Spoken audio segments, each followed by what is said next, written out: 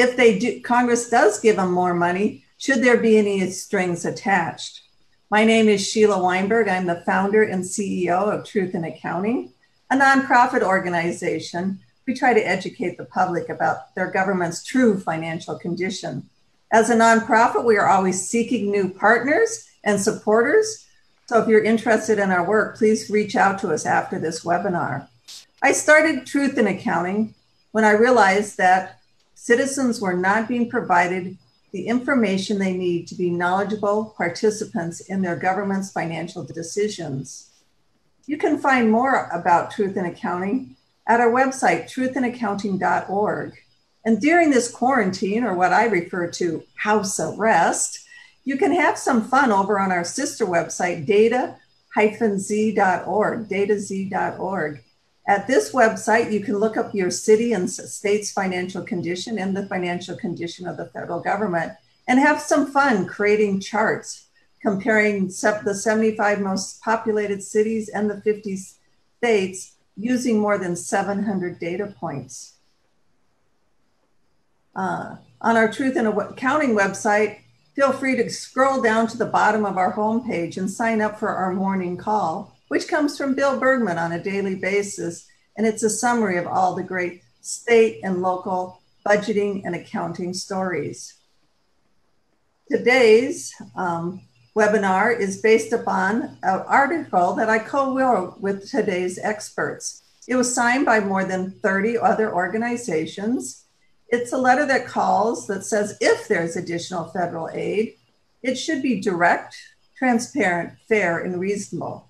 Congress is currently in recess, but when they come back, it is expected that they will debate a new aid package, including new aid to the state upon their return. Joining me today is the director of the Fiscal and Budget Policy Project at R Street Institute, Jonathan Bydlak. He is also the creator of spendingtracker.org, a real-time spending database, which he continues to run while he's at R Street.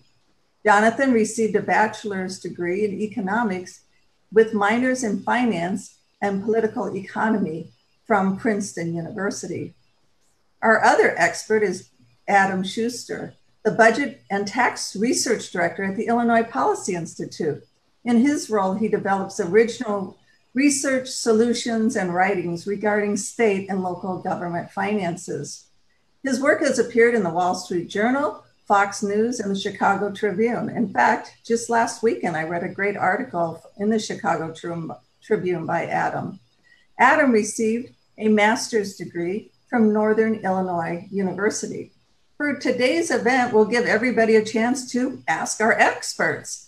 You can do that using our Q&A feature. You'll see, not the chat feature, Q&A, you'll see it at the bottom of the Zoom screen.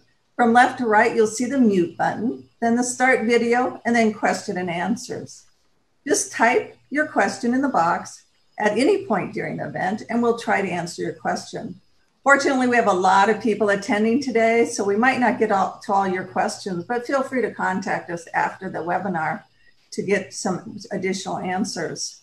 Our format today is Jonathan will provide us with about 5 minutes of comments, and then Adam will do the same. Then I'll ask a few questions of the gentleman, and then we'll get to your questions. So Jonathan, go ahead. Thank you so much for coming. Thank you, Sheila. I appreciate it. And I really appreciate the opportunity to talk with everyone and hopefully answer all the questions on what is very much a unique time, I think, in our country's history in many ways. And fiscal policy is very much in a unique time as well. We've all seen the charts, I think, of the spikes in unemployment and sort of the radical changes in economic variables that I think none of us had ever seen. And it's a unique in the sense that I think a lot of times people think that fiscal policy, you can just kind of look in the, open up your economics textbook and say, scroll to the page with your problem and then say, how do I resolve that problem? And I never really had a section on pandemic response in my economics textbook. And so I think that policymakers and those of us that think about these questions are in many ways flying by the seat of our pants and thinking about, what is the appropriate response here? As someone who has is obviously very fiscally conservative and has kind of built my own reputation, I guess you could say, as being the spending guy or the anti-spending guy. It sort of has forced me to rethink a little bit about, what is the appropriate response at this point in time. And, so far, I think the aid that we've seen, as we know, there have basically been 3 packages so far, the CARES Act being the most significant. And, you can sort of think of that aid in 3 buckets. It's aid to individuals, it's aid to corporations, and it's aid to the states. And so, we're here obviously today to talk a little bit about the state piece of that. And in many ways, it's kind of the most frustrating. Like when I think about the overall sort of response that we've seen at the federal level, for the most part, I think policymakers have gotten it right. There are obviously a lot of quibbles with respect to the size. There are certainly portions that I am not supportive of. But I think generally speaking, we all recognize that, we are faced with a very unique situation, and the lockdowns and sort of the governmental response is also a part of that.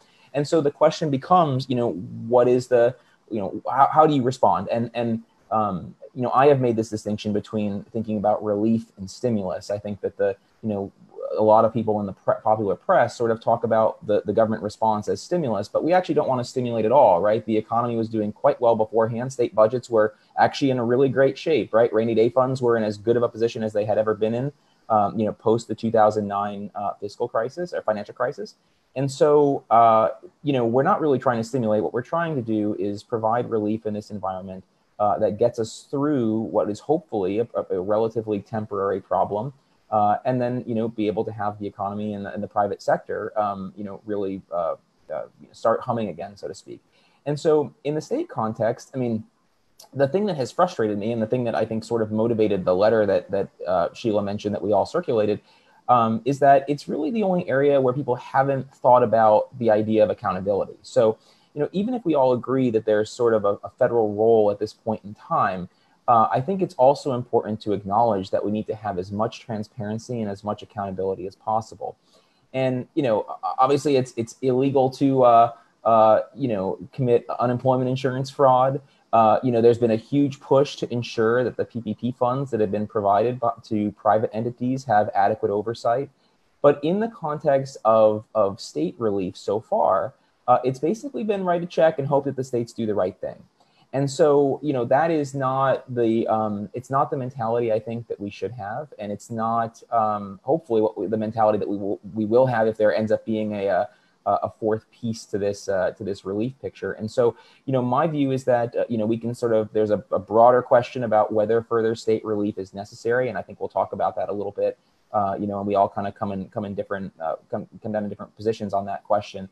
But from the standpoint of what any future state aid should look like, it's to me, it seems imperative that there needs to be some type of accountability. And whether that takes the form of strings or whether that takes the form of increased transparency or how that exactly looks is an open question. But the debate that we should be having, that policymakers should be having in Washington, should be about ensuring that we're not just providing sort of a further blank check. And that becomes particularly important when we start talking about some of these bigger figures, right? I mean, so far, the state aid has been about $150 billion. And obviously there's been other aid that's been run through the states, but, now we're looking at proposals that are much larger than that. And so the potential shortfalls of not providing increased transparency and providing accountability becomes much greater. And so that's sort of my concern. So hope to talk a little bit more about some of these things, but I guess I will turn it over to Adam to share his remarks. Well, thank you very much. And thanks again to Truth in Accounting and Sheila for hosting the event. I really approached this from a position of a fiscal watchdog in one of the most fiscally mismanaged states of the nation. I would argue by far the most fiscally mismanaged state in the nation, and really got involved in this issue because our Senate president wrote a letter to Congress requesting a bailout that would have been about $44 billion. That bailout would have included about $10 billion for pensions. And they were asking for this because as a result of the COVID-19 recession, state and local revenues are dropping precipitously. This is true across the country. And so their response wasn't to figure out what they could do on their own to manage the budget. It was just to hold their hands out to Congress and ask for a blank check. And like Jonathan said, most of the conversation around state and local aid so far has been about how big of a blank check should you write. Which I think is exactly the wrong conversation to be having. People have put that number at between 500 billion, as much as $1 trillion in additional aid that they're going to provide. And we've seen significant aid come already, as Jonathan mentioned, the $150 billion under the CARES Act, $500 billion in lending authority to the Federal Reserve, which has never done this type of lending to state and local governments before. But there's also a whole bunch of other aid that flows through state and local governments, about $30 billion each for education, for public transit, and tens of billions of dollars, or not tens of, for the hospital system. And when you add all of this up, it's over $500 billion that has already been provided. So the question is, how much should be provided additionally, if any, but also how do we make sure that that money is used for its intended purpose? Because the argument from state and local governments who are requesting this aid, from Democrats who support this aid, is that you need it to avoid cuts to essential services, also tax hikes in the midst of a recession, that these things would make the recession worse. And so there is a little bit of a legitimate argument there, but it's not an argument for spending as much as you want or for throwing good money after bad. And in Illinois, that's what you would do. If you gave any money to Illinois politicians without strings attached, without conditioning that aid on some type of significant financial reforms, the money is going to be squandered. It's not going to be used to fund essential services. It's not going to stop tax hikes. Taxpayers in the state are going to continue to suffer under a broken system. And all you'll be doing is propping up the bad spending habits of our politicians who have mismanaged their own finances for decades and are in much worse shape than other states because of their own actions. And so our response has been, if you're going to provide any aid to state and local governments for general budget holes, not disaster relief, not the type of thing that Congress has done so far, because that money cannot be used to cover revenue losses that's already been provided. But if you're actually going to get involved in helping them with their budgets, helping them cover revenue shortfalls, then you need to ensure that that money is safeguarded, that it's protected, that it can't be wasted.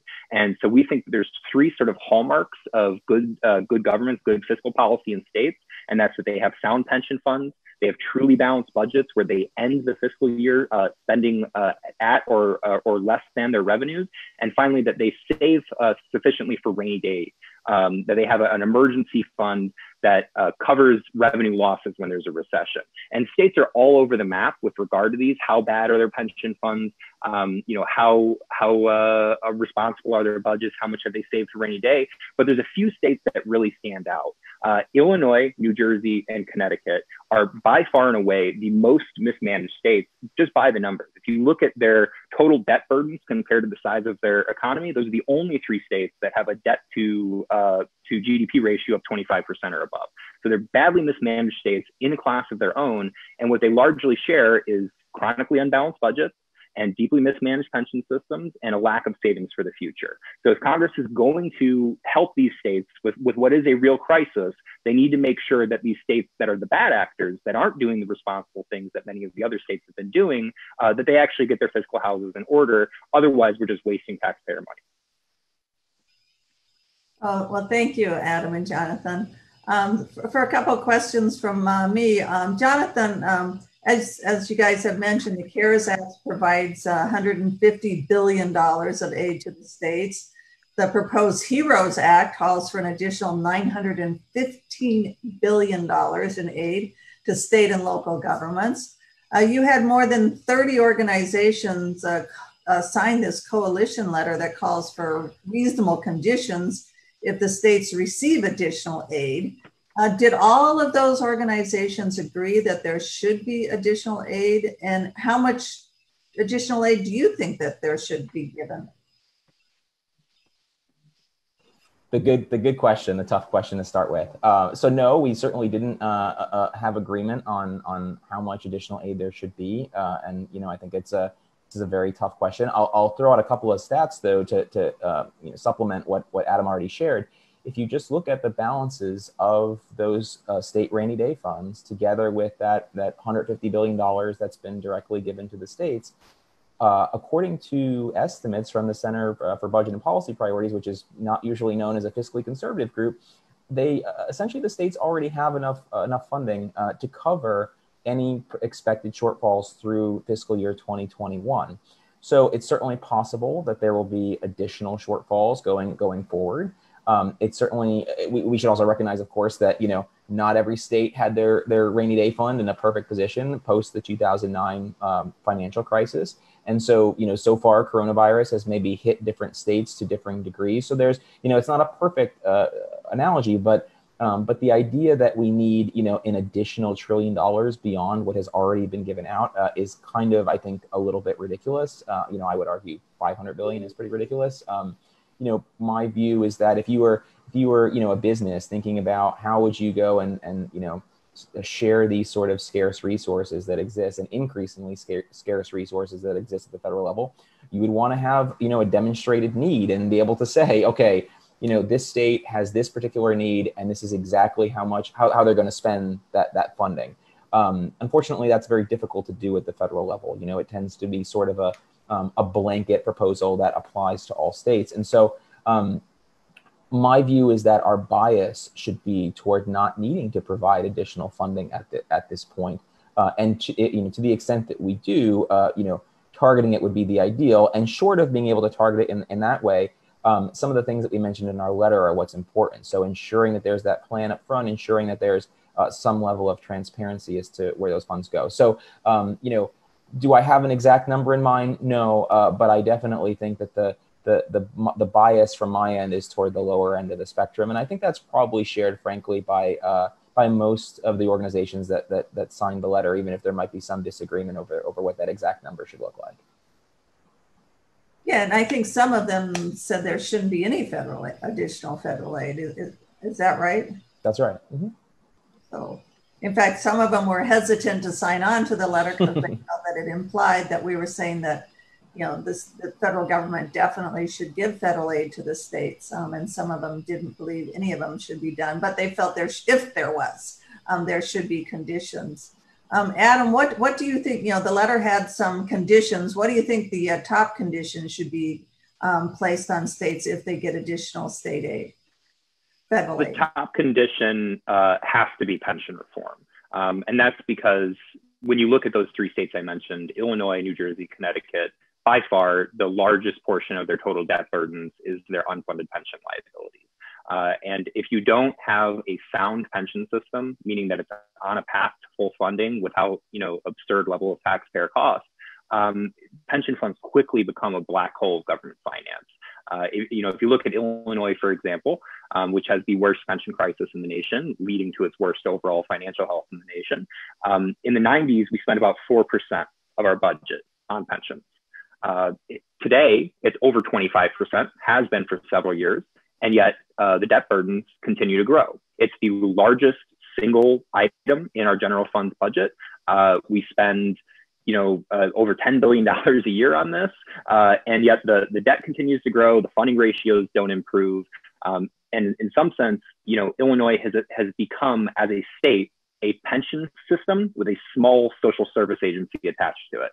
Because as this pension debt and the cost of servicing this pension debt has continued to grow, we've seen continued deterioration in core government services, things like education, public safety, public health programs, all of those things. When you combine all of that together, what I call sort of core government services, it's fallen by nearly a third over the last 20 years in inflation adjusted terms, as pension spending has skyrocketed 500%.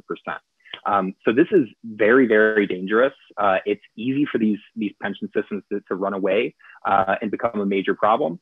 And if states are not required to make sure that they have sound pensions in place that insulate taxpayers from risk, there's no way that we would ever support additional aid to state and local governments. Now, if I could quickly touch on the amount question as well, though, we do, I think there is an argument for providing relief. And I appreciate, Jonathan's distinction between relief and stimulus to state and local governments.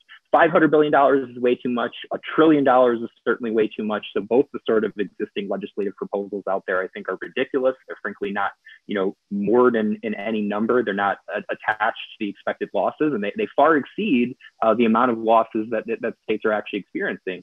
So Moody's which is, very neutral, unbiased group as far as I'm concerned, good financial watchdog, found that expected state revenue losses are going to be about $200 billion through fiscal year 2021. They said that without federal assistance, states would be forced to, cut to the meat, right? Cut to the bone, and actually reduce services that people want and need. And they will also likely increase taxes. Both of these are things that you don't want during a recession. So I looked at the number that Moody's came out with, $200 billion. And I said, well, if the federal government picked up a little bit more of the tab than they did in the Great Recession, because in the Great Recession, they covered about 40% of losses. If they covered 50% of the losses, that'd be about $100 billion to states. And then if you look at local governments, local government revenue collections are typically about 75% of state government revenue collections. So the maximum, the absolute maximum, I think that makes sense, is about 175 billion. But again, that's if and only if it's conditioned on these sound financial management practices. And without those strings attached, no money at all is the right way to go. Yeah, go ahead, Jonathan. Go ahead. Well, I was just going to piggyback and say that, I think that I think that's all accurate. I think the challenge, of course, is more of a political one than it is sort of a policy one, in that, it's very difficult to get federal legislators to be interested in, what are seen as state budget concerns. And so, from my standpoint, I always sort of think about, what's the 80-20 rule, right? Is there something that we can do that gets us 80% of what we want? And that's where I go back to the point I made earlier about transparency and being to be very specific about that. I think that the real value is ensuring that the states are sort of putting out there online in some sort of reasonable time frame how those funds are being spent. So it's kind of analogous to what we've done with respect to PPP, right? If we're going to provide aid to businesses, there should be some basic information about who those recipients are. And as part of the PPP process, by the way, it's not like, businesses that receive these funds are just able to go and, fill out a couple questions and that's it. They have to demonstrate an actual need. And so I think it's reasonable to say that states should have to do the same, that, demonstrate a need, say what they're going to spend it on, and then show after the fact that they spent it on what they want. And so what they needed to. And so, with of course the important caveat that the things that they should be spending it on are those things that are directly related to harm caused by COVID specifically, right? It's very important. I think here, one thing we haven't touched on so far is, it's important to make sure that we're not using federal aid to essentially provide a bailout by a back door, right? Like just provide funds to the states that end up being used to paper over pre-existing budgetary problems that are unrelated to the pandemic. Again, I'll just emphasize, I think the important word here is relief. We're trying to provide relief very specifically to the harm that's been caused by an exogenous shock to the system, the pandemic. And anything beyond that is not really appropriate. And so then to the degree that we provide that relief, the question then becomes, how do you ensure accountability? And that's of course what we're grappling with here today. Yeah, definitely. And at Truth in Accounting, we think, the audited financial statements for all the states except for California have come out for 2019. And we believe that the state aid should be based upon, if there's state aid, it should be based upon those numbers, because as you mentioned, all of this is unprecedented. But we can go back to actuals and say, if you're going to provide relief for lost revenues, compare, do that based upon what revenues they had before and what losses they have from there. Another question is, Jonathan, during some of these webinars, state and local that I've attended on state and local government finances, government officials, academics, bondholders have highlighted that if the federal government doesn't provide more aid to the state and local governments, then the overall recession will last longer, like it did during the last recession. What's your thoughts on that? Well, I don't think that's an unreasonable argument in theory, but that question, it doesn't say anything about what the appropriate size of the response is, right? So the reason that aid was provided to the states in the CARES Act was for that exact reason. And so it doesn't necessarily, that aid, right, may end up being more than was necessary to prevent that kind of phenomenon from occurring. So, look, what I'm sort of have a little bit of trepidation about, I guess, is providing aid in advance when we don't really know what the problem is. So, I mean, look, I mean, states could have a really deep recession in 2024 for all we know. That doesn't mean that the federal government should just, suddenly dole out $10 trillion to the states now to ensure that doesn't happen, right? There's a trade-off that takes place there. And so, it's not an unreasonable argument. And that's frankly, why we're in the boat of providing aid to begin with. But the crux of that question is really, what is the appropriate size response? And so, you need to have data for that, right? You need to have reasonable expectations and estimates of what the hardship face really is. And, just to allude back to what I said earlier, and some of the things that Adam has said, I think it's pretty clear that we've probably gotten that about right. And so, maybe there's room for something additional. I'm certainly always open to that idea. But for the most part, right now, I think that we sort of have hit the nail pretty close, to on the head. And so, you, like any decision, you reassess that as you have further information. But it's not enough, in my view, to just say, well, there could be a further recession, and therefore, we're just going to throw more money at the states. And it certainly is should that rationale should not be used to provide a blank check and not have a firm estimate in mind as to why you need a specific amount of aid beyond what has already been given. Adam, did you have any comments, or should we move on? We can move on to the next question. Well, thank you so much. Yeah, and a question from the audience, which is that, since money is fungible, if you provide federal aid is given and applied responsibly, what keeps legislators from just shifting that to other funds to be squandered? Can we really put any conditions on that, Adam? So I think that is exactly the right question. And that's why we think that the underlying finances of any entity receiving this money need to be sound, because money is fungible.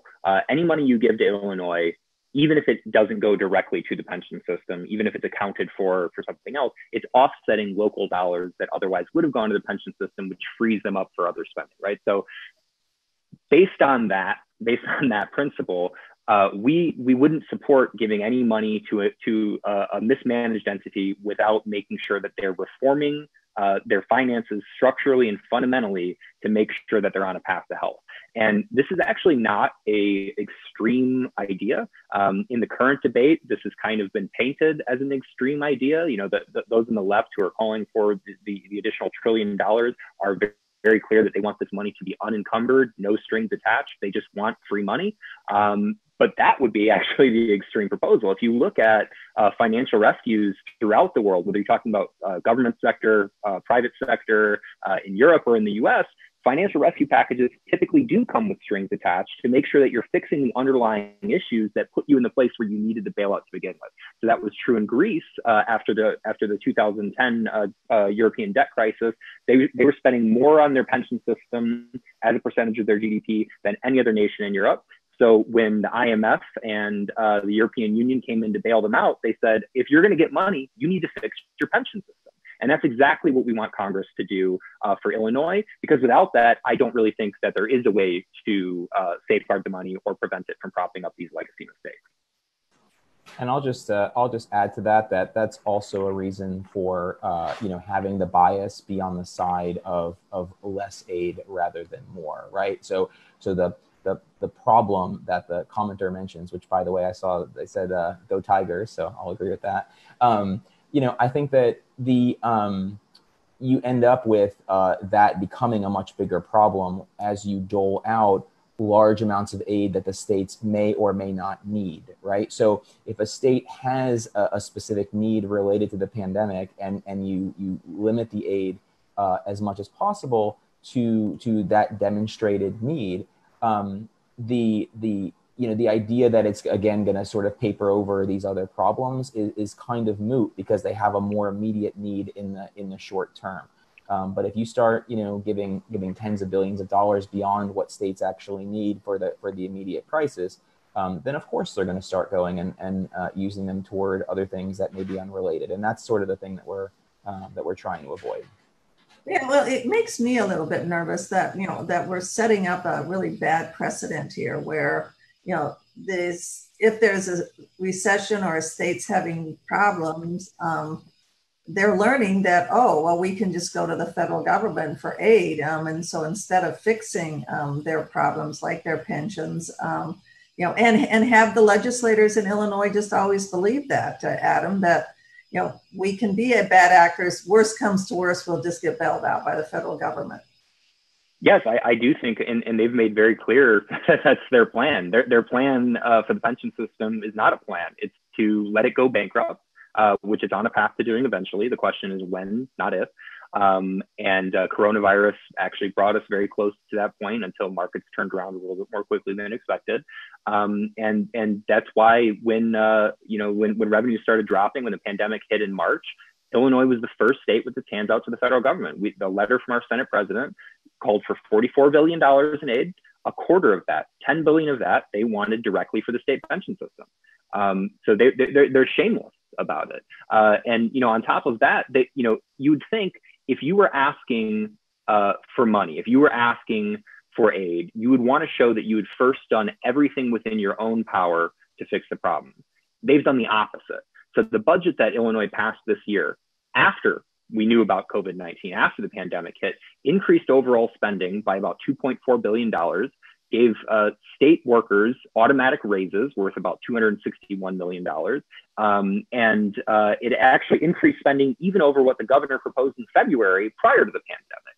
So they did nothing that even other blue state governors are doing, like furloughs, canceling pay raises, or at least delaying pay raises.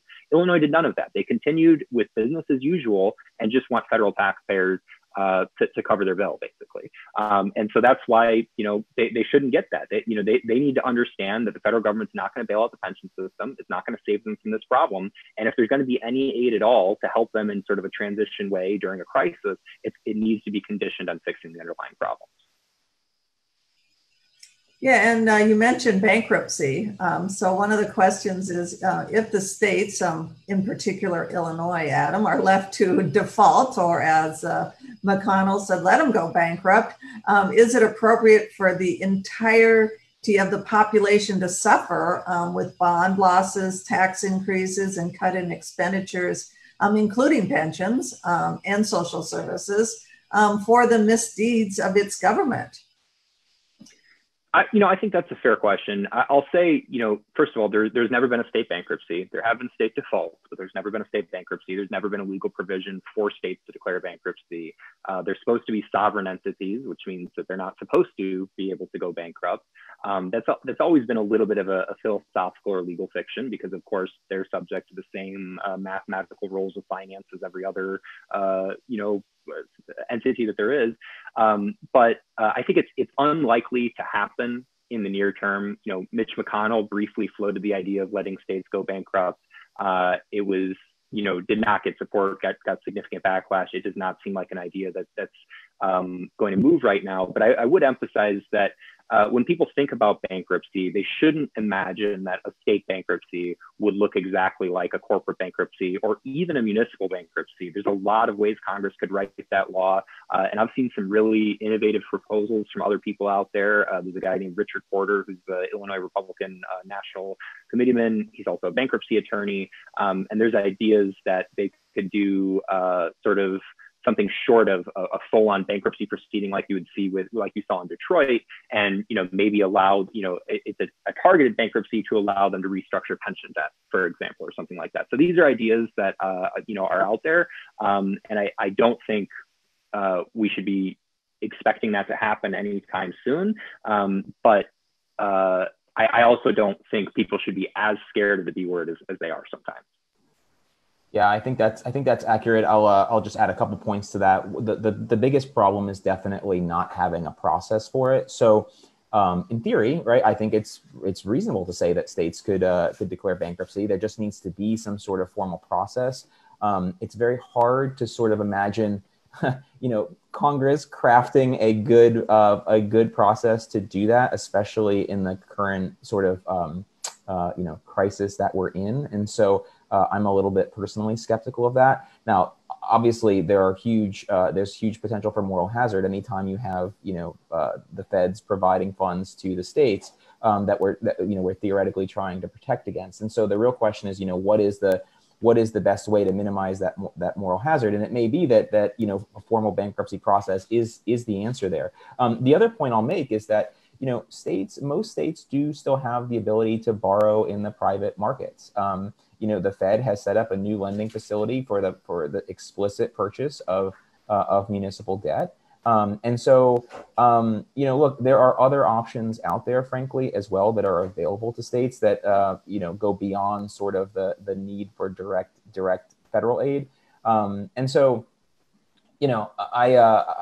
think the bankruptcy question is a very tricky one, and anytime you have something that is unprecedented, as Adam said, it's very hard to know exactly how how that would look. And I think this is an area where policymakers need to kind of do the hard work to ensure that there would be a process like that, and to avoid some of the potential for moral hazard in the future. I think it's worth their while to do so.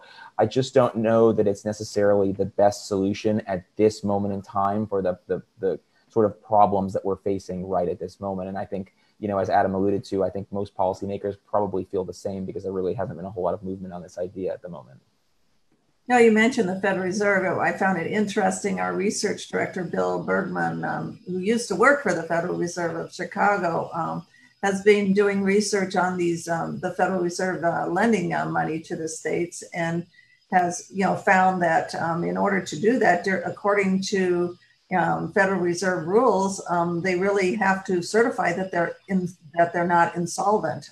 So we FOIA'd and asked the governor if he thinks that that if he's certifying that the state's not insolvent, and they came back and said, well, we're not in bankruptcy court, so we can't be insolvent. Another question for Jonathan. Somebody wanted you to elaborate on the suggestions for transparency. SEC Chair Jay Clayton has been talking about the possibility of the government bond issuers providing interim financial reports, maybe quarterly. Is that the type of transparency that you were looking for? Yeah, I mean, I'm always in the camp of sort of all of the above. There's generally speaking no transparency that's bad transparency, and so I'll just harken back to a couple of things I said earlier. I mean, one is I think there's value to having that plan up front and saying this is how we anticipate spending this money. So when you talk about funds being fungible and being able to be put toward other things, presumably no state's going to put on their plan X billion dollars to plug our state pension hole.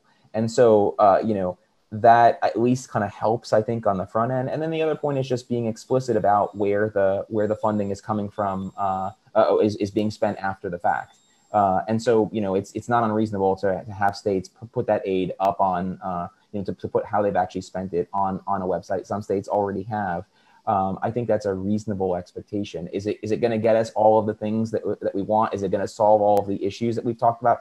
Absolutely not. But it's a heck of a lot more than we've had so far, and it moves us in the right direction. And frankly, also would establish the precedent that at any point in the future, states cannot just expect to go and have the federal government provide them with funds without any sort of accountability for those funds whatsoever. And so that's why I sort of see that as maybe the low-hanging fruit and a reasonable first step to start with. And another question is, obviously we're in unprecedented times, and the problems that the states have regarding pension reform, accounting reform. We've always, at Truth in Accounting, never quite understood, we understand, but the public doesn't understand how these states balance their budgets but go into debt at the same time. So maybe they need to fix their accounting. This is all built up over a long period of time. Some of the pension reforms would actually require like states like Illinois to change their constitution, perhaps. But the states need money this year. How do we handle this, getting over this acute crisis, but Adam, having the states make those major changes, either start doing it now or in the future? Yeah, that's a great question, and I think it also goes to how do you make sure that the strings are actually enforced.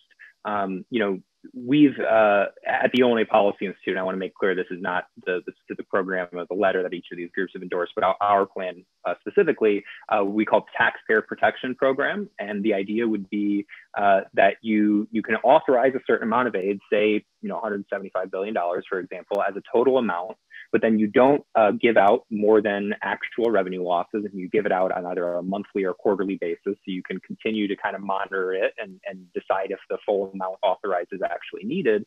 But the way you structure it to both incentivize the reforms and to make sure that the strings don't get cut is we would do it similar to similar to the Paycheck Protection Program. The Taxpayer Protection Program could be structured as forgivable loans. So the idea here would be that the states have to pay back with interest based on their credit rating, and maybe a pretty heavy interest in order to incentivize this. They have to pay back a loan to the federal government unless they meet all these conditions. Now, if they commit to reforming their pension system so that it's sound, if they commit towards having truly balanced budgets for the duration of the loan at the very least, and if they commit towards rules for rainy day funds that ensure that they'll have sufficient rainy day savings for the next recession, so we don't make this a new normal where we expect the federal government to come in and bail them out every time. If they can meet those three conditions, then the loan would be forgiven.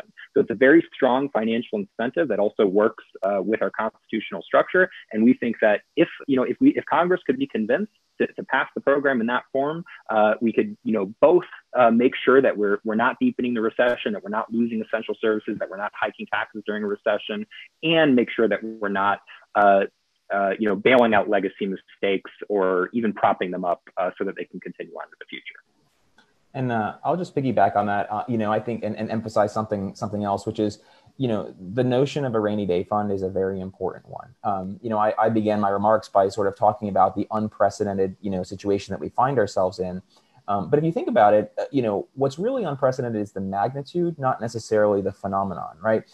States and the U.S. face shocks to the system all the time that were not expected. And, you think about things like natural disasters, floods and hurricanes and so on.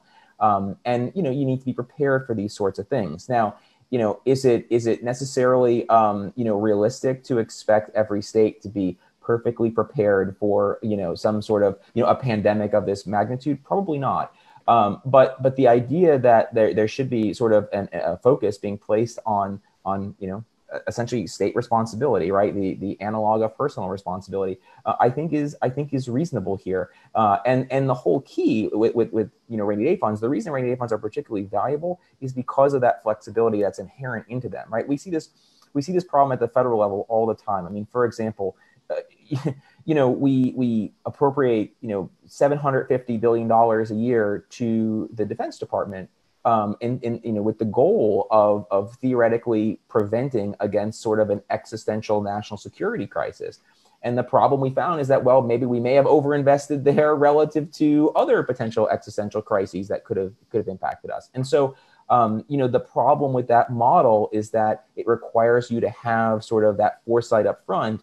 And you may very well be wrong. There are unintended things that come up, unexpected things that come up all the time. And so, that's why I think that the idea of a rainy day fund is so powerful, and why it's so important to sort of preserve and frankly expand in much the same way that, all of us in our own personal lives, right? You don't just go and you try not to live paycheck to paycheck. You try to maintain savings, yes, as a way of planning for the future, but also to plan very specifically for hardship that may come up in your lives that you didn't otherwise expect. And so, when we think about, coming out of this current situation and what changes need to be made going forward, a big thing that I think hasn't been talked about enough is how we ensure that these sort of emergencies, whatever they may be it pandemic, natural disaster, national security related, whatever, are able to sort of be accounted for in whatever solution we put in place. And, at the state level, I think that rainy day funds are a very important part of that conversation.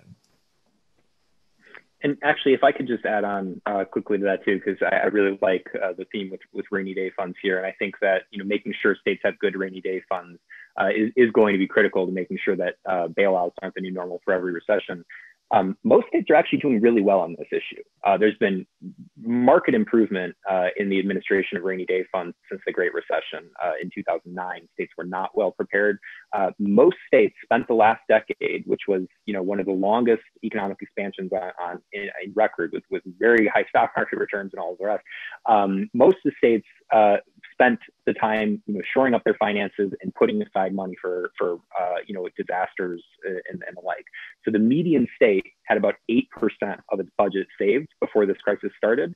Experts generally recommend between 5 and 10% of your budget saved in a rainy day fund. Illinois had 0%. It was less than $100,000. Pennsylvania, New Jersey also had very low amounts in their rainy day funds. So I think one of the things we should be thinking about with these conditions as well is making sure that they don't impose undue burdens on well-managed states, but that they do, which is the vast majority of states, but that they're really sort of tailored towards these few bad actors who have not been doing the responsible things that most states have been doing. Yeah, the concern I've had about the rainy day funds, yes, they are good things, and yes, the states should be prepared for a rainy day, for a pandemic, or this, as you mentioned, is a huge problem that usually doesn't occur, but we have, quote, crisis about every 7 years, and some states are better prepared.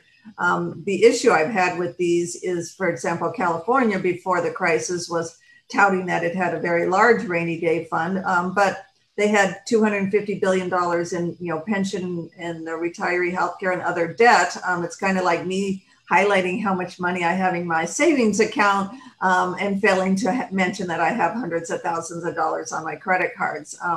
So I think we need to look at whether and also just the psyche that, oh, we have a rainy day fund, we must be well financed. I get nervous about that also. Another question for Adam is, Illinois passed the latest budget counting on money from the federal government to balance it. What's the likelihood Illinois will get the relief it needs to help with its day-to-day expenses? Well, yes. So Illinois passed the budget that, like I said, increased spending by quite a bit and had a roughly $6 billion deficit. Now, the way that they sort of accounted for that deficit, and it doesn't even fully account for it, is they authorized $5 billion in lending authority so that Illinois could borrow from the Federal Reserve. The state's already borrowed $1.2 billion from the Federal Reserve that was used towards paying down the state's bill backlog. And they could borrow up to $5 billion more under the law.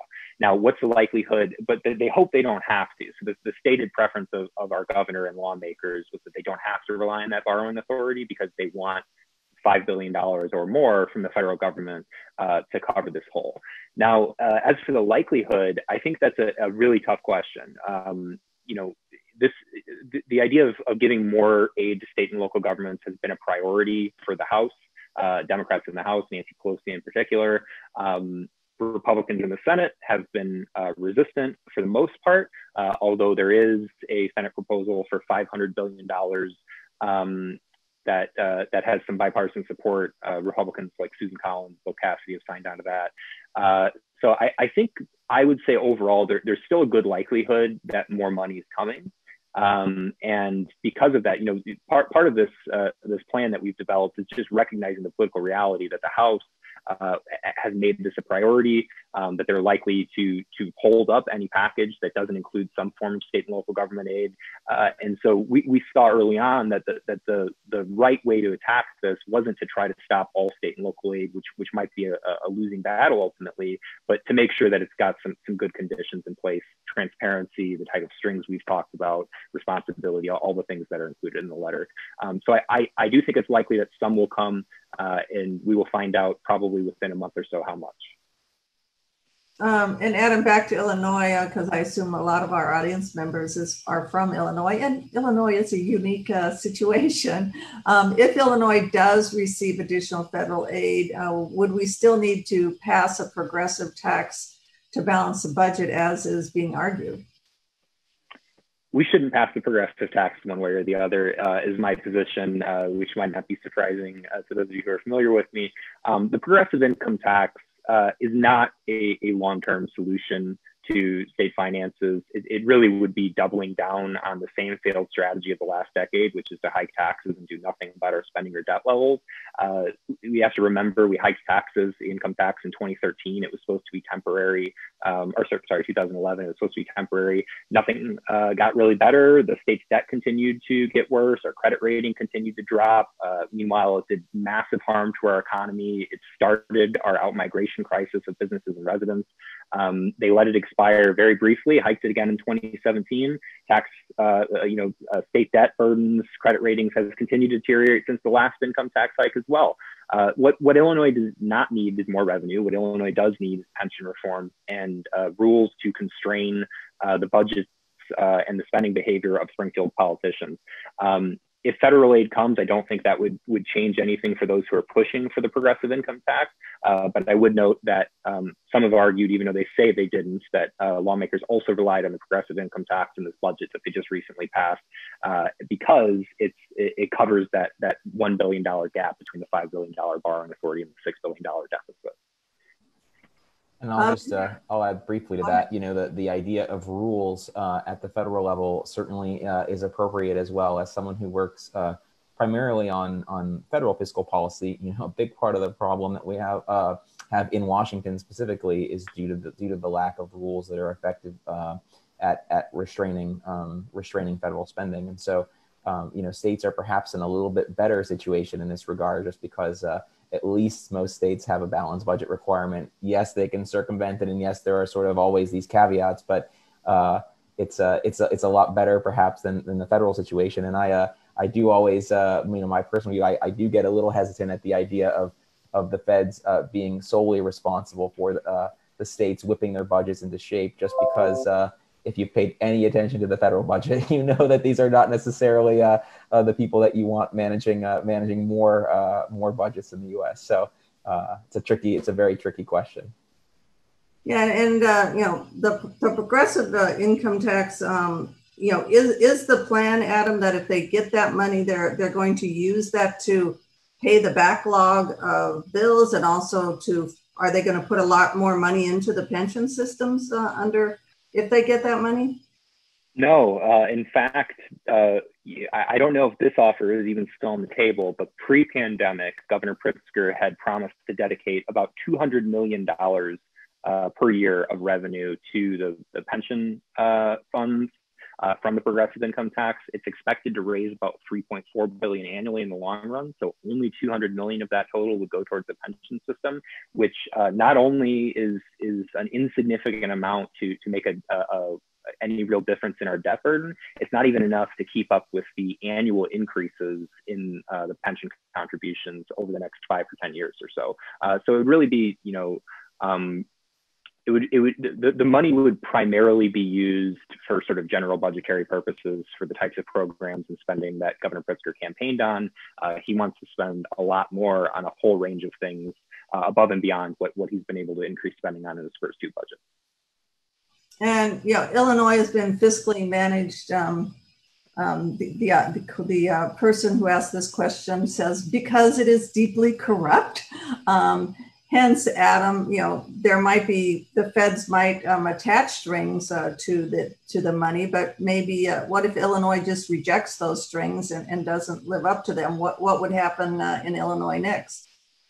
Well, if Illinois rejects the strings, if they either don't take the money, or they take it and they want to pay back the interest under this plan. Again, if our plan were implemented exactly as we wrote it, which I don't think is likely to happen, but I would love to see it happen, then Illinois would either have to pay that money back, or they would have to figure out something on their own.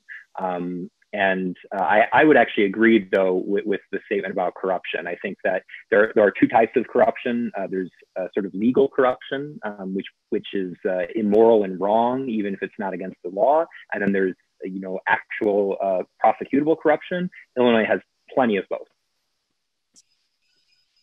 Yeah, and Adam, I think you touched on this, but could you even speak on it more? what role do you think, the federal government should play in incentivizing states to get their fiscal house in order? Should this just be during this time, or should this be a usual process, or what? I would like to see this be a one-time thing. I agree with Jonathan. I don't want the federal government to get in the business of micromanaging state finances. They can't manage their own finances. I don't want to put the expectation that they're going to manage anybody else's. And I frankly believe that most of these decisions, for the most part, should be made locally. We have a federal system, we have laboratories of democracy. It's good to let local politicians and local voters decide what's right for them for the most part. But I don't see the type of strings we want to attach as micromanaging finances, or really, saying anything about discretionary fiscal choices that states can make. It's just saying you need to have credit conditions in place, right? Like, a bank's not going to loan you money if you have $200,000 in credit card debt and a house that's way more expensive than you can afford and all the like. These are credit conditions that if these states want money from the federal government, they need to have reasonable ways to demonstrate that their finances are sound. And so I would like this to be a one-time thing. And if it was effectively done as a one-time thing, then state finances would be in a better position going into the next recession. And hopefully we wouldn't even have to have this conversation.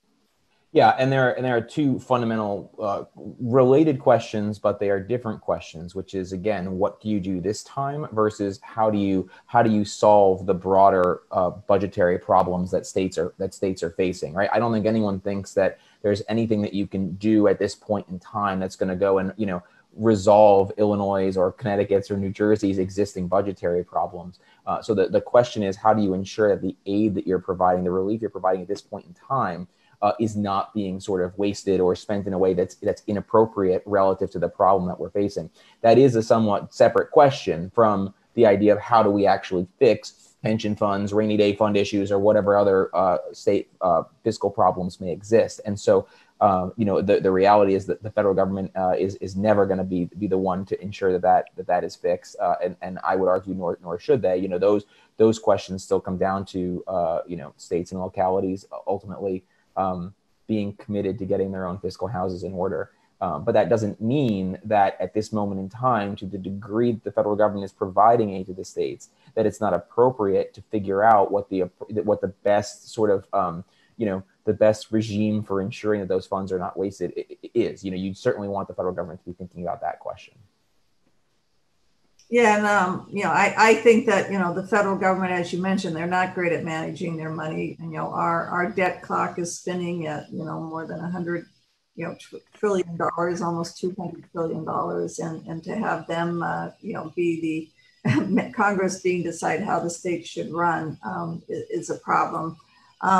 So, I think we're at the end. I want to thank everyone for attending this and all of the great questions. And as I said, if you want to reach out to us afterwards, if we didn't get to your question, feel free to.